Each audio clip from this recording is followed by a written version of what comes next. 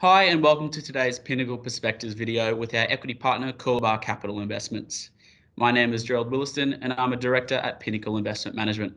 Today I have joining me Christopher Joye, CIO of Coolabah Capital. How are you, Chris? I'm good, mate. Good to hear. Chris, I'm going to ask you a question about the fixed income diversification myth. One of the most popular yet flawed homilies in fixed income investing is that diversification is universally a good thing. Can you please explain why this is not the case? Well, it's not always universally a good thing, simply put, because I think you find a lot of fixed income portfolios, which might have 150, 300, 500, or 1,000 bonds, are actually loading up on correlated risk. So by that specifically, I mean correlated liquidity risk and correlated default risk. And you only really learn about this, Gerald, in the tough times, in recessions like now, in crises like we saw in March. When that tide recedes, you see the illiquidity and you see the stress. And you also learn as to whether portfolios are resilient. And when you open up these portfolios and you look at them line by line, what I have found is you often see a lot of highly pro-cyclical businesses. These are businesses that are always going to face stress at the same time. So, a classic case in COVID-19 has been, sectors such as tourism and travel, like retail, like commercial property, and so on. We've also seen a lot of stress, correlated stress amongst non-bank lenders, particularly the riskier lenders, non-bank subprime lenders that are lending to SMEs and residential borrowers. So if you have a portfolio of bonds that has a lot of commercial property, airlines like Virgin and Qantas, airports like Sydney, Melbourne and Brisbane, non-bank lenders, particularly those who do subprime home loans and SME loans, and retailers like David Jones, you're going to find an enormous amount of illiquidity and correlated credit risk. And we've seen a massive spike in defaults. We track defaults real time around the world, and we have seen a big increase in defaults, Gerald, to the highest levels since around the GFC. So the question is, well, what are the alternatives? At Coolabah, we focus not on blind diversification. We focus on building highly liquid portfolios that will perform in all climates and that hold credits issued by unquestionably strong businesses. So these are normally businesses that are government guaranteed or implicitly government guaranteed, or they could be really strong oligopolists. So examples are like Macquarie, CBA, ANZ, NAB, and Westpac, some of the regional banks, groups like Woolworths, Coles, Telstra, Optus. We've actually not ever invested in we haven't ever invested in a Telstra bond, but we did recently acquire an exposure to a senior ranking Optus bond. Optus is wholly owned by Singtel, which is half owned by Temasek, which is a Singaporean government entity.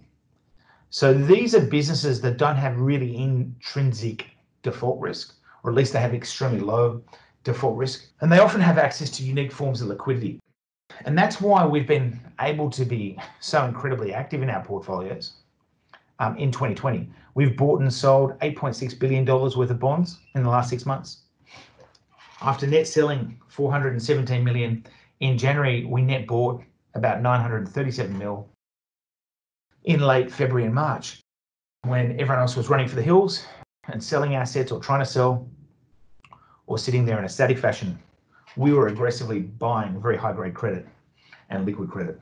Since that time, however, as credit spreads have started to normalize, we've aggressively sold.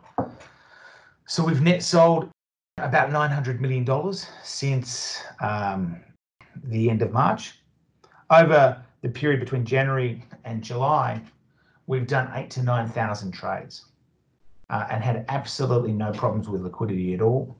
And that's because we have built portfolios that are unquestionably strong in all periods. And I think March is just such an important stress test for accredited investors.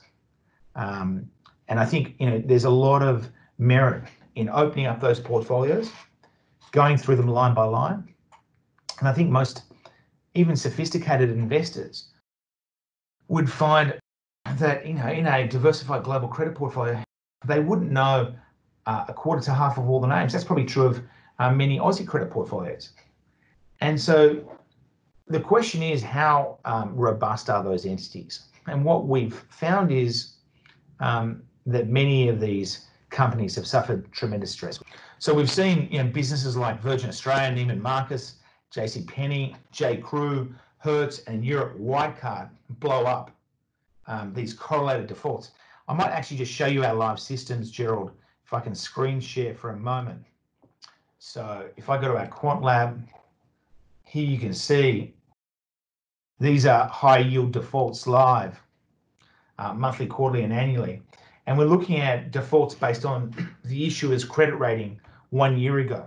And you can see already defaults have spiked above 15, 16 levels and are heading back towards GFC levels. So the point is that investors think they're getting diversification in these 300, 500, 1,000 bond portfolios. But what they've actually discovered in March, April, May is that they're not diversified. They actually contain a tremendous amount of pro-cyclical risk. I think that's also why, even in the fixed income ETF world, you've seen fixed income ETFs in March trade at big discounts to their NAVs. In the ETF we run, HBRD, that did not occur. HBRD always traded incredibly closely to NAV. But when you have illiquid assets in an ETF that can't be traded or priced, and to be clear, the reason they can't be traded or priced is no one's willing to buy or sell them. So whilst we did 8,000 to 9,000 trades over the last 6 months, almost $9 billion of bonds, and net across that period, we've done in value terms almost as many sells as buys. There's always been a counterpart. There's always been the other side of that transaction. When you're diversifying into higher yielding credit, particularly where you get much higher pro-cyclicality and default and liquidity risk, what we see is in those times of stress, there isn't a bid. There is no liquidity. And then when you get redemptions, portfolios have problems. You see those increases in exit spreads over protracted periods of time. So again, our focus has been on highly liquid credit, and we're not trying to drive total returns through yield, which is really the, I think, dominant intellectual paradigm in fixed income. It's always about increasing yield. So you can increase yield through taking more interest rate risk, more duration. You can do it through taking more credit risk, so default risk through high yield. Or you can do it through taking more illiquidity risk by going into private loans where there is no secondary market. But in Coolabah's portfolios, we're running typically A-rated credit that's unquestionably strong, that's highly liquid, that isn't necessarily especially high yielding. But by finding those cheap bonds that are going to appreciate in price and exploiting those mispricings, we can generate over time very large capital gains. And those capital gains can substantially augment the yield. It's quite common for us to see in periods the capital gains are more than double the yield on the portfolio, and thereby increase total returns safely by investing in high-grade assets that are liquid, where we're getting a lot of alpha and not so much beta. Thank you very much, Chris, for your insights there and perspectives on fixed income diversification. It was quite interesting to note that fixed income diversification becomes counterintuitively risk increasing rather than risk reducing in times of extreme duress like we've seen. If you'd like to learn more about Coolabah Capital, a truly active fixed income manager, please get in contact with a member of the Pinnacle distribution team and we'll be happy to help. Thank you.